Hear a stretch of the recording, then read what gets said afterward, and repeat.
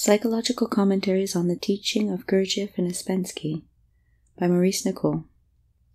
Book 1. The Difference Between Observation and Self-Observation. Gurdjieff, July 24, 1941. To observe and to observe oneself are two different things. Both need attention, but in observation the attention is directed outward through the senses. In self-observation, the attention is directed inwards, and there is no sense organ for this. This is one reason why self-observation is more difficult than observation. In modern science, only the observable is taken as real. Whatever cannot be a matter of observation by the senses, or by the senses aided by telescopes, microscopes, and other delicate optical, electrical, and chemical instruments, is discarded. It has been sometimes stated that one of the general aims of this work is to unite the science of the West with the wisdom of the East. Now, if we define the starting point of Western science, on its practical side, as the observable, how can we define the starting point of the work? We can define the starting point of the work as the self-observable. It begins on the practical side with self-observation. These two starting points lead in entirely different directions. A man may spend his whole life in observing the phenomenal world, the stars, atoms, cells, and so on. He may gain a great amount of this kind of knowledge, namely knowledge of the external world, that is, of all that aspect of the universe that can be detected by the senses, aided or not. This is one kind of knowledge, and by means of it, changes can be made. The changes are in the external world. Outer, sense-experienced conditions may be improved. All sorts of facilities and conveniences and easier methods may be invented. All this knowledge, if it were used in the right way, could only be for the benefit of mankind by changing his external environment to his advantage. But this kind of knowledge of the external can only change the external. It cannot change a man in himself. The kind of knowledge that can change a man internally cannot be gained merely by means of observation. It does not lie in this direction, that is, in the direction of the outwardly turned senses. There is another kind of knowledge possible to man, and this knowledge begins by self-observation. This kind of knowledge is not gained through the senses, for as was said, we do not possess any organ of sense that can be turned inwards, and by means of which we can observe ourselves as easily as we observe a table or a house. While the first kind of knowledge can change the external conditions of life for a man, the second kind of knowledge can change the man himself. Observation is a means of world change, so to speak. Self-observation is a means of self-change. But although this is so, in order to learn anything, we have to start from knowledge itself, and knowledge of whatever kind begins from the senses. The knowledge of this system of teaching begins with hearing it, that is, it begins through the senses. A man must be told to observe himself, and in which direction he must observe himself, and the reasons why he should observe himself, etc. And whatever he hears or reads in this connection, first of all must enter through his senses. From this point of view, the kind of knowledge of which the work speaks begins from the plane of the observable, just as does the teaching of any science. A man must begin by giving external attention to the work. He must observe what is said, what he can read of it, and so on. In other words, the work touches the plane of the senses. For this reason, it can very easily become mixed up with the kind of knowledge that can only come through the study of what the senses show, and as it were, lie alongside it, or become stifled by it.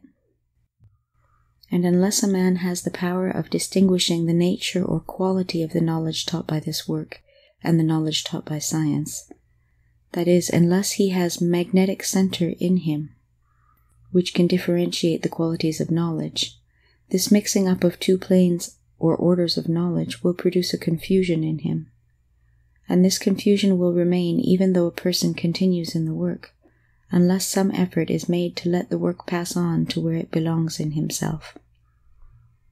That is, he will judge of the work only by what he sees, by other people outside him, and so on. The work will remain, so to speak, on the level of the senses. What then is the nature of the effort a person must make in this connection? He must effect a separation in his mind between two orders of reality that meet in him.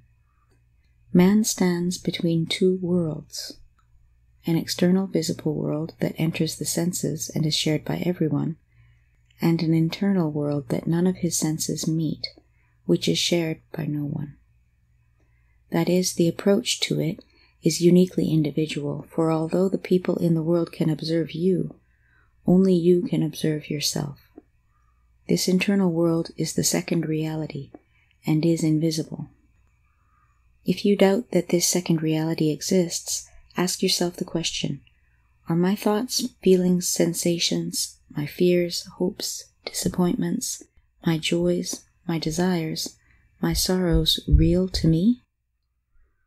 If, of course, you say that they are not real, and that only the table and the house that you can see with your outer eyes are real, then self-observation will have no meaning to you. Let me ask you, in which world of reality do you live and have your being? In the world outside you, revealed by your senses, or in the world that no one sees, and only you can observe, this inner world? I think you will agree that it is in this inner world that you really live all the time, and feel and suffer. Now both worlds are verifiable experimentally, the outer observable world, and the inner self-observable world. You can prove things in the outer world, and you can prove things in the inner world. In the one case by observation, and in the second case by self-observation. In regard to the second case, all that this work teaches about what you must notice and perceive internally can be verified by self-observation.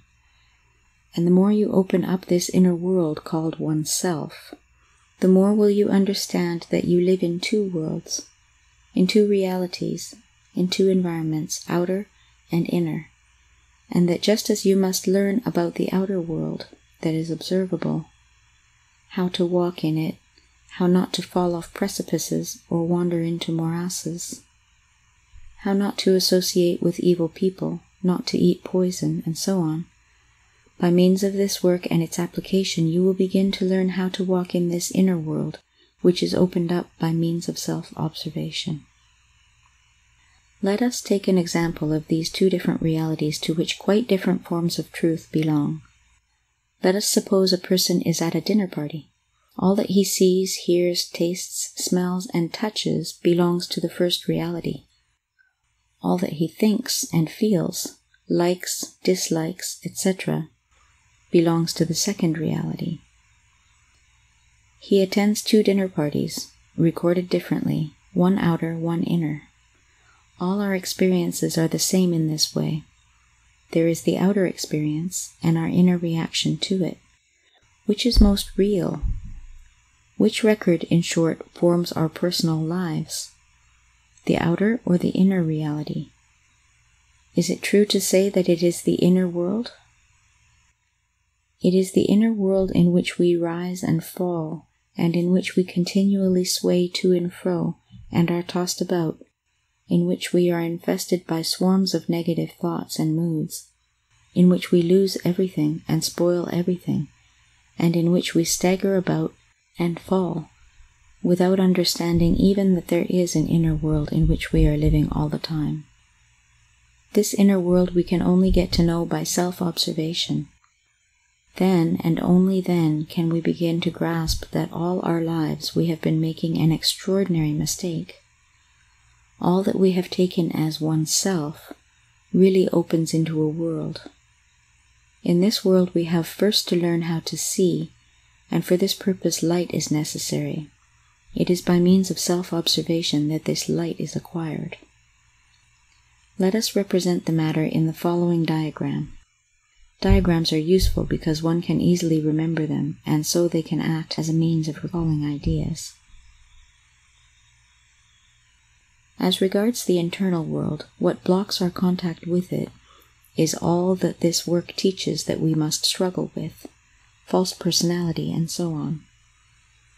All these wrong things in ourselves form, as it were, a thick cloud that prevents us from right contact with the influences reaching us from the internal world. When the work forms a definitive point or organism in use, it begins to make a relation to the internal world. This I call a church for the moment. It is comparable to what we have to form towards outer life, namely what I call here a fort. This is added owing to the conversation that ensued after the above paper was read at the meeting on Saturday last at Birdlip. The most important thing to grasp is that we live in two different realities or worlds, one shown by the senses, the other only revealed through work on oneself, through the purification of the emotions from false personality, and the right ordering of the mind through the ideas of the work, so that relative thinking is made possible, and a proper system of thought is built up.